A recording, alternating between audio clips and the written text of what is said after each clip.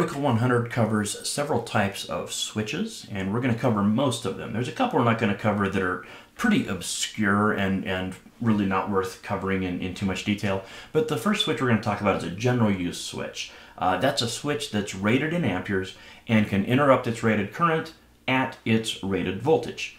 It's used in general distribution and branch circuits. So here in the photograph we have 4 general use switches. Next time you see a fuse disconnect like this, or an unfused for that matter, take a look at it and you'll notice that it's probably listed as a general use switch.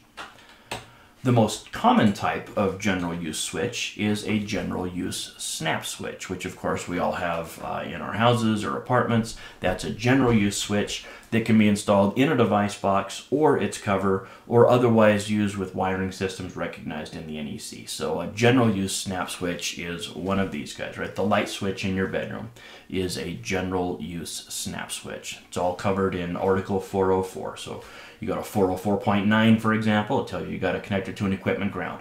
You go to 404.14, it's going to tell you the ratings of the general use snap switches, right? It's going to say, look, you can put a 15 amp switch on a 20 amp circuit as long as you don't have more than 15 amps going through it. So general use snap switch here in Article 100. Nice and easy. We also have a motor circuit switch, which isn't quite as simple. A motor circuit switch is a switch that's rated in horsepower. Okay, let's call timeout really fast.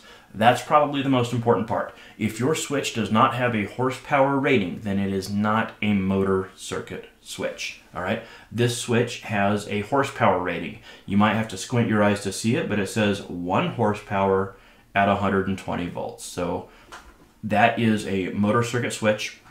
It can interrupt the maximum overload current of a motor with the same horsepower rating as the switch. If it's rated 1 horsepower at 120 volts, a 1 horsepower motor at 120 volts should be about 16 amps.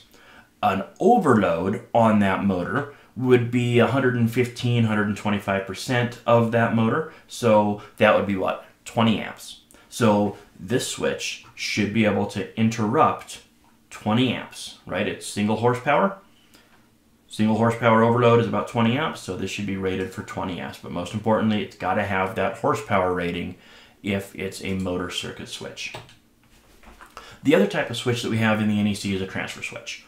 And a transfer switch is a device that transfers one or more ungrounded conductor connections from one source to another. So it basically isolates the utility from a different source of power, like a generator. Now, it's not just utility. It could isolate, your generator from a fuel cell or wind system or, some other system. But generally speaking, we're using this to isolate the utility from our backup power system. Now, why do we have a transfer switch? Well, the reason we have a transfer switch is if you didn't have a transfer switch, you're connected to the utility, and then you plugged your generator into your house and turned it on. Well, if the utility lost power and you put your generator in and turned it on, you're going to be backfeeding the utility. Remember, transformers work both ways. They'll take 7,200 volts and transform it down to 240. But they'll also take 240 and transform it up to 7,200 volts. So when a person installs a generator at their house without a transfer switch, they are really making it dangerous for our utility workers, because that's backfeeding utility voltage to the utility workers that are trying to figure out where the power outage is. So a transfer switch is a very important piece of safety equipment, and that's why you have requirements for them. Whether it's an emergency system, a legally required standby system, or an optional standby system. In Article 700, 701, or 702, you're going to find that if you decide to put in one of those systems, you got to have transfer equipment. You got to have a transfer switch. Be sure to like, follow, subscribe, and ring the bell.